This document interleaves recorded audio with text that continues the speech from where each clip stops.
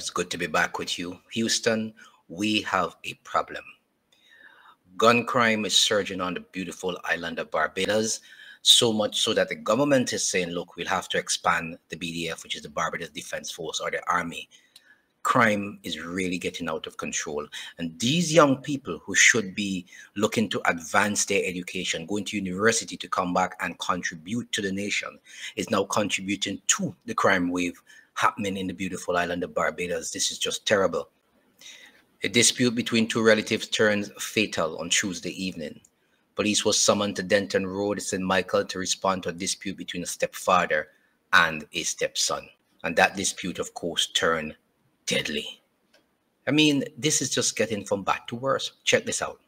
Is that on Wednesday, the 18th of September 2024, a report was received from the operations control room of a dispute at Denton Road, Rosette St. Michael, between two males. Police officers from District A Station responded, and on arrival, one male was found dead at the scene, and a natural death investigation has been started into this matter.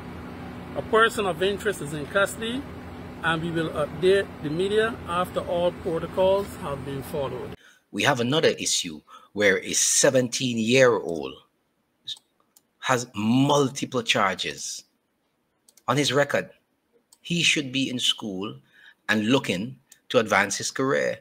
The Barbados Police Service Criminal Investigation Department have arrested and formally charged 17-year-old Tyon Sales of Christchurch for several offenses, including murder. He has been charged for the following offenses: unlawful possession of firearm, endangering the life of Raymond Francis, causing serious bodily harm to Antoine Pollard, causing serious bodily harm to McKee James, and causing serious bodily harm to Marcus Bourne on June 12th, causing serious bodily harm to Zori Clark on June 12th as well.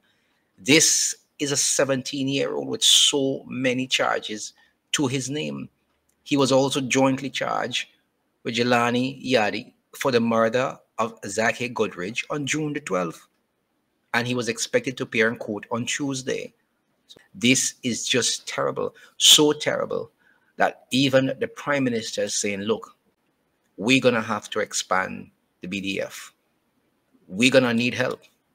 That is basically what she's telling the nation. The police really can't do it alone. Prime Minister Mia Mottley has declared the recent surge in violent crime across Barbados untenable, vowing decisive action to combat the growing threat, including the expansion of the armed forces.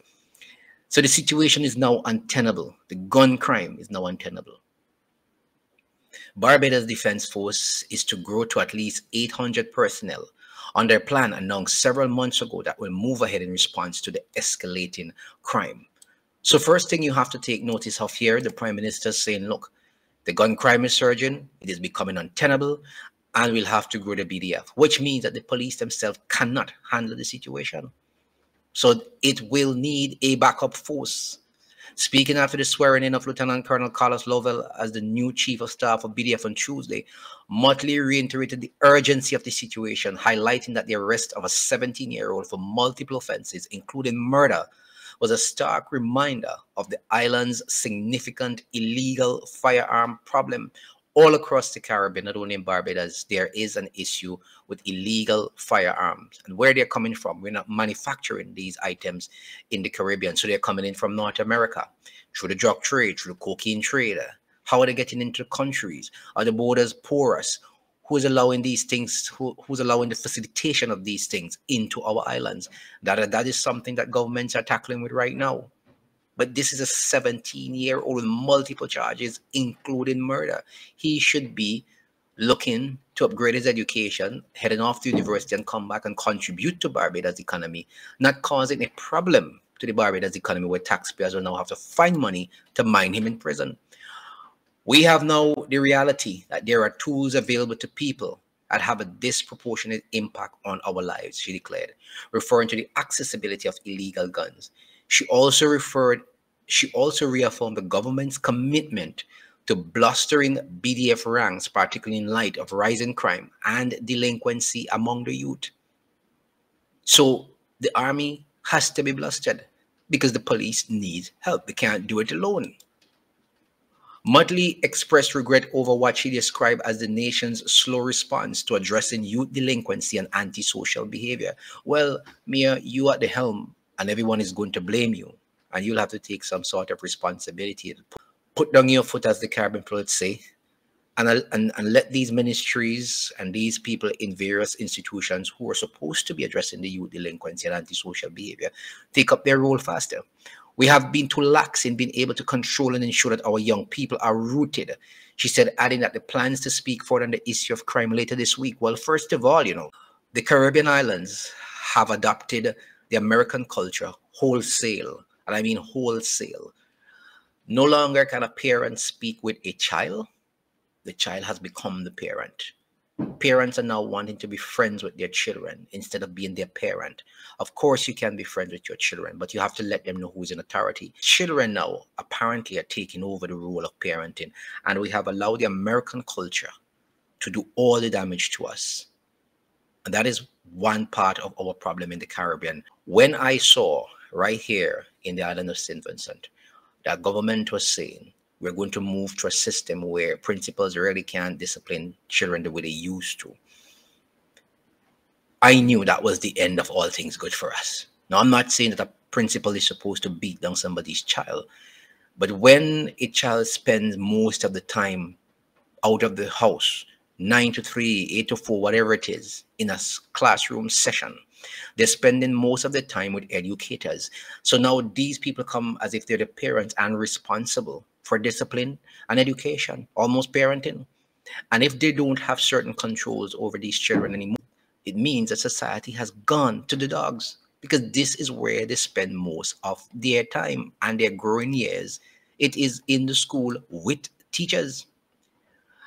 Now, the Prime Minister framed the swearing in of Lieutenant Lovell as symbolic to Barbados, contrasting his achievements with the challenges faced by many young people involved in criminal activity. A fine young man who rises to the highest ranks in this country, or young men who want a pathway to either Coral Ridge, Westbury, Cemetery, or Dodds. So you could either head to the cemetery, Dodds, Westbury, or Coral Ridge. The choice is ours. I do not believe that it is a difficult choice.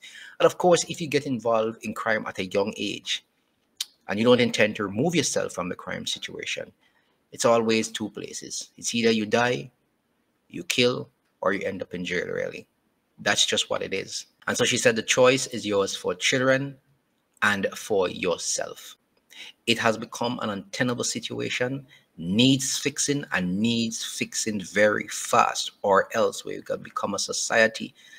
All of us may have to stay in our homes and really put down the burglar bars at the windows, can't sleep with it anymore just to get some fresh air.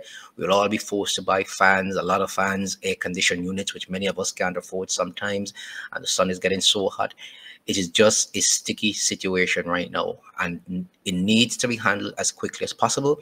You do not want it getting out of control like Jamaica. You do not want it getting out of control like Trinidad. You do not want it getting out of control like what is happening in the US right now, where so many people have come across the border and crime has gone out of control in so many states in the US. This is definitely a situation that Barbados has to take hold of quickly, as fast as possible. And I hope that the government gets a handle on it. Citizens as well has to play their part. Thank you very much, Barbados, for watching. Comment in the section below, and remember to like, subscribe, and share these videos so that YouTube could recommend them more. All right. Thank you very much.